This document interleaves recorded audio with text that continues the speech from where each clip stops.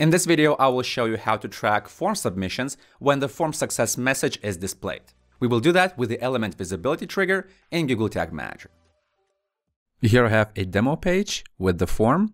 So first I will submit it to see if it shows a success page after the successful submission. So I will fill in all the form fields, click send message, and the page does not reload and I see this success message. I can do the right click, then inspect, and here I would expect to see something like maybe a class that is related to a successful form submission, or maybe some ID. And in this case, I see that there is a success message and it is a child of an element with the class success. So basically I could track with Google Tag Manager when the element with this particular class appears on the screen. This can be done with a trigger called element visibility. So let's go to Google Tag Manager, then triggers and click new. Then click trigger configuration and select element visibility. Here we can select elements by ID or by a CSS selector. In this case, our success message does not have an ID, therefore we will use CSS selector. CSS selectors are a particular syntax that allow you to pick elements based on their IDs, their types, their classes, and so on. So if you want to target an element based on its class, then it should start with a dot and then the name of the class. In our case, that class is success. So dot success in CSS means that we are going to look for those elements that have this particular class.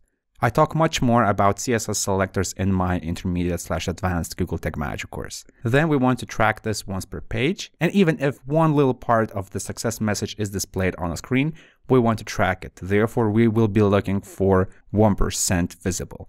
And then, since our success message just appears out of nowhere, we are going to select Observe DOM Changes.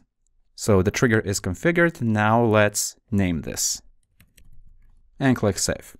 Now we need to test if this trigger works properly. So click Preview, and then in the preview mode, enter the URL of the website where we have that form. So I will enter this URL and click Connect.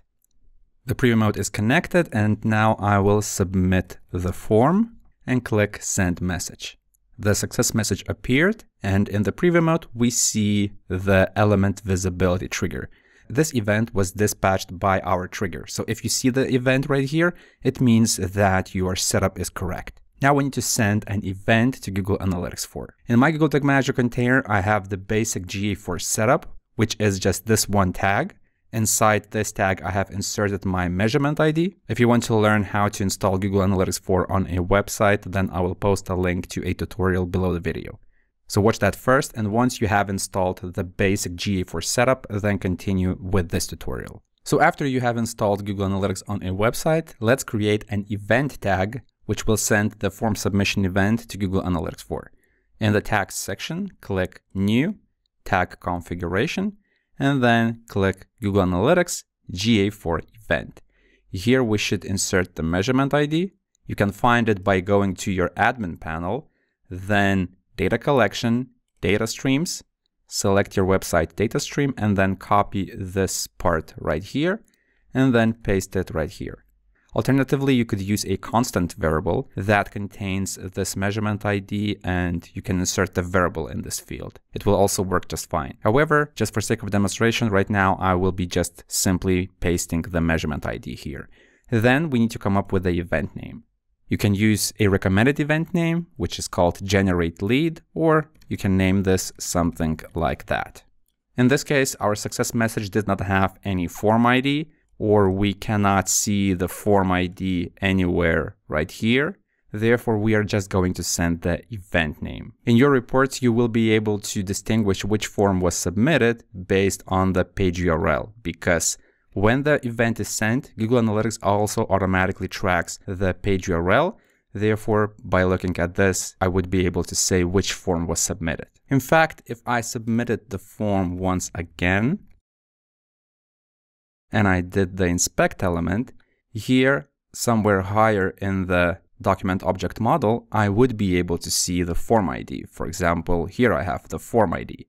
So technically, with JavaScript, I could fetch the form ID, but this goes out of scope of this lesson. But don't worry, because for the next week, I plan to record a more advanced video where I will explain how to access this kind of information with JavaScript when you're tracking an element that looks like a success message right here. Anyway, let's go back to Google Tag Manager, and we have inserted the form name. Now we need to select the trigger. Click anywhere in the triggering section and select your visibility trigger, because this will fire only when the success message will appear on the website. And then let's name this tag and click Save. Let's test if this is working properly. So click Preview to refresh the preview mode. Then let's go to the website and submit the form. Here I click the button, I see the success message, and if I go back to the Google Tag Manager preview mode, I see the element visibility event. I can click it, and I see that my tag has fired. And now I could go to Admin, then Debug View, and eventually that event should appear in the preview mode. And here is that event. If I click it, I will see the page location, and based on the dimensions such as page path or page location in my reports, I would be able to distinguish where that form was submitted. So once you have tested everything and made sure that this is working properly, then you will need to click Submit and publish your Google Tag Manager container changes. After that it's done, Google Tag Manager and Google Analytics will start tracking the submissions of this form made by visitors of your website. And that's how you can track form submissions with the element visibility trigger in Google Tag Manager. If you found this video useful, hit the like button below the video. That will help me understand what videos do you like and what should I create in the future. Also, if you want to learn more about Google Tag Manager or GA4, then consider subscribing to this channel. My name is Julius, this is Analytics Mania, and I'll see you in the next video.